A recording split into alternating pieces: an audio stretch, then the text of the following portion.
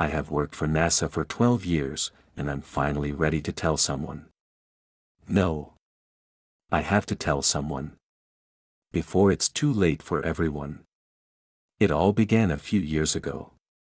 We were working on a project called the AIE program. The goal of the AIE program was publicly to test a device that would monitor the chemical makeup of cosmic dust in our solar system, but nothing could be further from the truth. I was placed on the team that was responsible for experimentation. The instructions we received were unreasonably vague, especially for a project so heavily funded. All that we were told was that the device was intended to foster interstellar communication. Our project's supervisor was a man named Dr. Adrian Melrose. He was tall and skinny, with long black hair that was so dark it seemed to reflect his surroundings. His face was gaunt, and he had deep wrinkles around his mouth. He spoke with a dignified voice, and even though I felt intimidated by his appearance, I couldn't help but be impressed by his eloquence.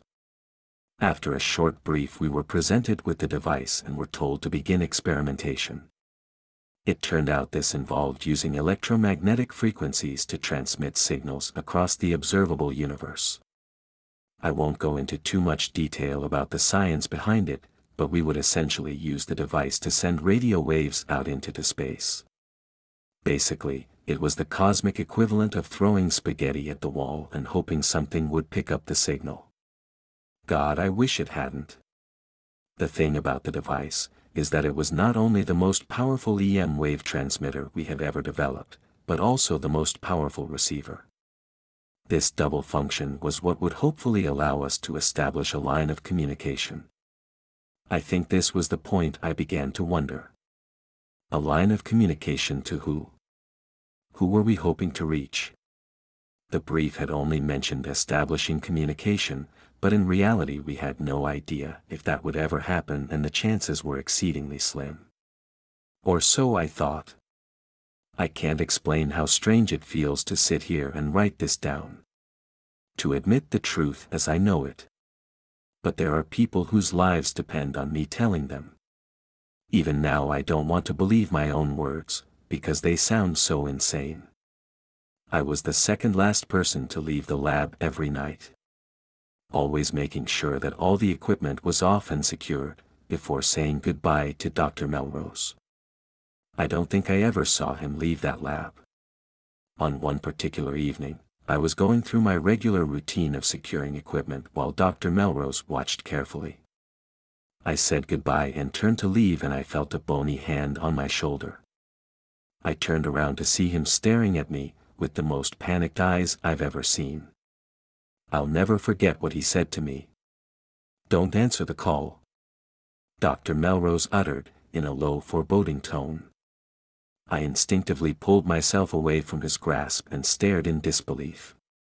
Not sure what to say to this, I muttered some sort of goodbye and rushed out as he stood silently and stared at me with a piercing gaze.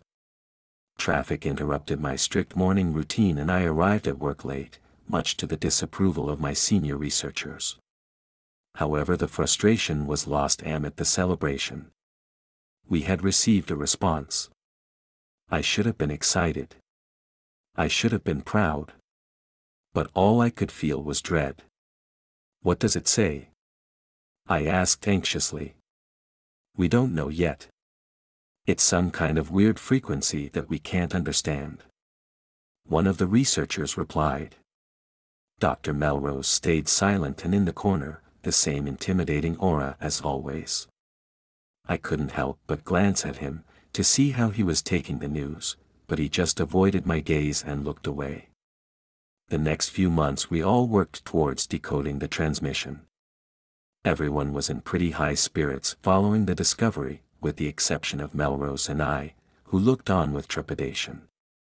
With every day that we came closer to decoding the message, my dread grew and grew in the pit of my stomach. And then the day came. If there's one thing I'd take back in my life, it would be coming into work that day. Every instinct told me not to, every nerve burned with the desire to stay as far away from that damned lab as possible. But I went. And I regret it every single day. It was Marcus Beckett that made the discovery. He was a young guy, the youngest and least experienced on the team. He had messy brown hair and freckles, and a shaky voice. Despite how he seemed though, he was brilliant. And when he called all of us in to share what he'd found, he had the biggest grin I'd seen from him in 2 years of work. The group crowded around the computer to listen. I watched in horror as the bright smiles of my fellow researchers dropped into grimaces teeming with regret. The translated message played as follows: evacuate. They are among you. Evacuate. They are among you. Evacuate. They are among you. The robotic voice's message played over and over until Dr. Melrose Kami stepped over to the laptop, closed the lid as we all stood around in shock. This didn't happen, he declared. Dr. Melrose walked away clutching the laptop. After that, the AIE program was cancelled. The official story was that the transmission came from a burst of cosmic energy, and the project was no longer worth funding. All researchers involved were given NDA contracts and let go from their positions. Nobody complained about the termination. I think we all realized that ignorance is bliss, and we wanted nothing more to do with whatever had replied. I still don't know what Dr. Melrose meant when he told me not to answer, and I doubt I ever will. For 12 years I've kept quiet. But I realized world needs to know that something is among us.